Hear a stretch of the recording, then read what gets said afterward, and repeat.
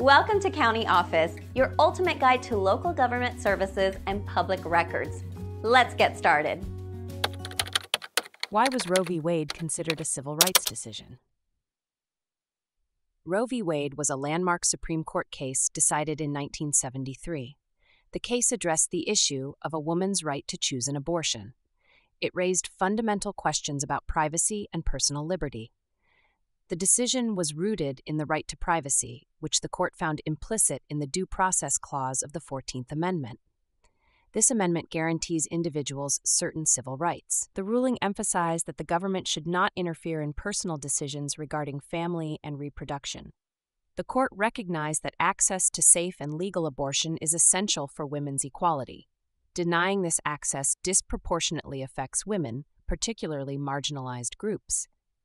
This aspect links Roe v. Wade to civil rights, as it addresses gender discrimination and reproductive autonomy. The ruling also sparked extensive legal and social debates about individual freedoms versus state interests.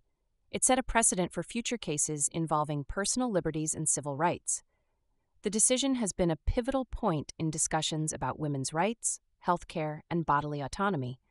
Roe v. Wade remains a significant reference in civil rights discussions. It illustrates the ongoing struggle for equality and the protection of individual freedoms under the law.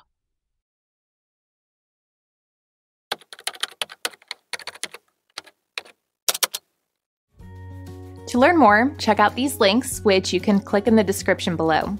And feel free to comment your questions. We're here to help. Thanks for tuning into our video. Please like and subscribe and leave a comment below. See you in the next video.